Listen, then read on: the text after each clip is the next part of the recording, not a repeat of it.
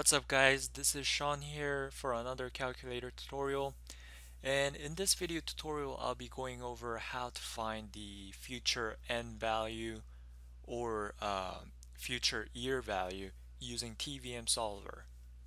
Okay, so in order to go to Tvm Solver you gotta press this button called Apps on your calculator, and the Apps is located right next to a green alpha key on your calculator.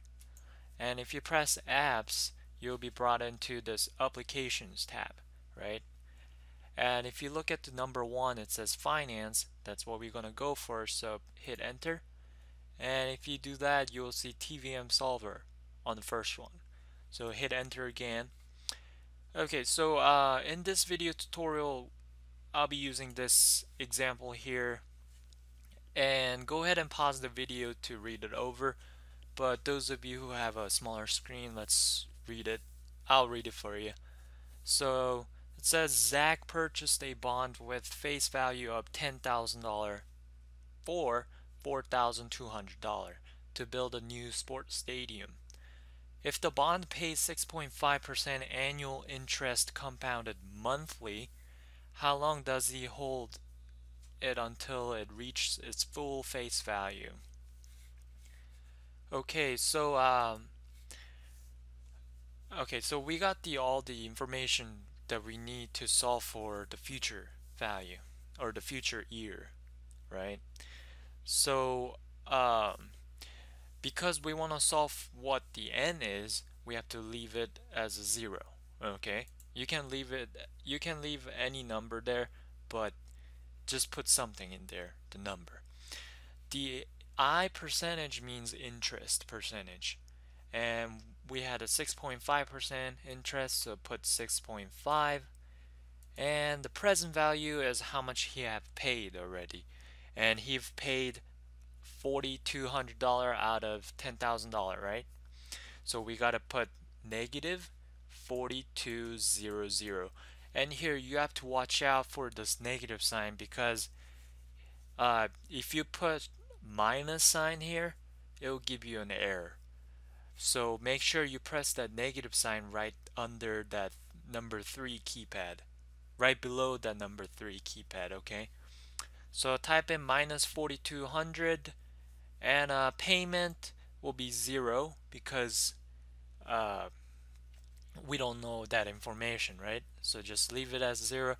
And the future value is a $10,000. So just put $10,000, and P-Y and C-Y. Those are stands for payment per year, I think, or paying per year or something like that. But what we're gonna put there is we're gonna put how many times the interest compounds in 1 year.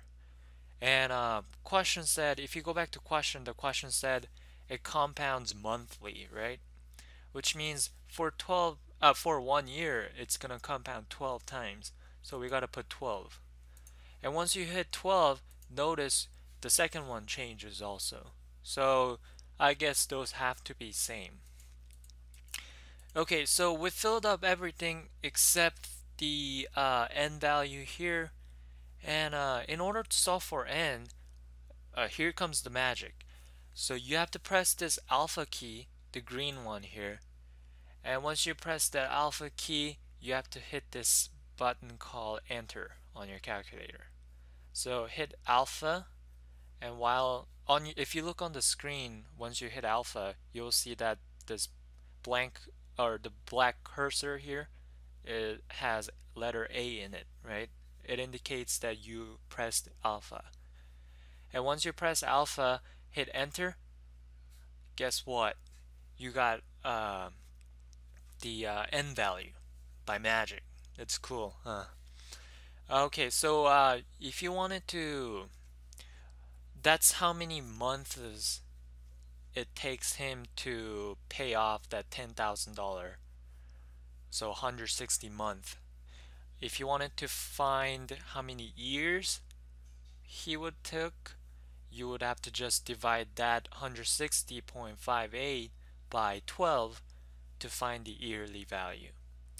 And yeah, that's it for how to find the n value using Tvm Solver. So if you guys have any other questions, please leave questions on the comment below, and see you guys next time. Thanks.